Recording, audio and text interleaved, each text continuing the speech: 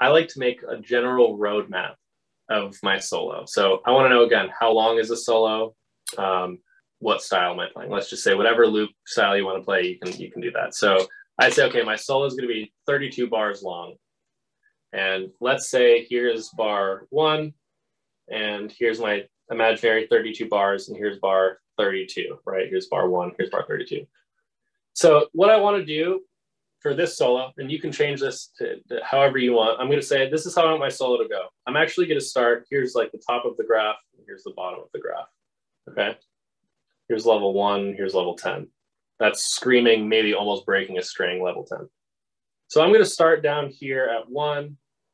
I'm going to gradually tease up the audience a little bit, maybe bring them back down a second, and then I'm going to go pedal to the metal, level 10, and then fade out.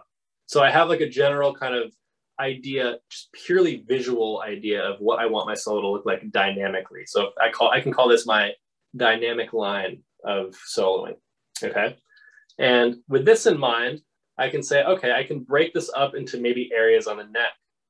Maybe right down the middle before I start going up, this is all going to be the lower register of my solo. And then I'm going to hop up the octave for the last half, because anytime you hop up an octave, it's going to sound a little bit more intense, right? So I know the second half will be up the octave. Now that I have like a visual kind of representation of what I'm actually going to do, like a general roadmap for the shape of my solo, the arc of my solo, I can go back and look at the actual harmony.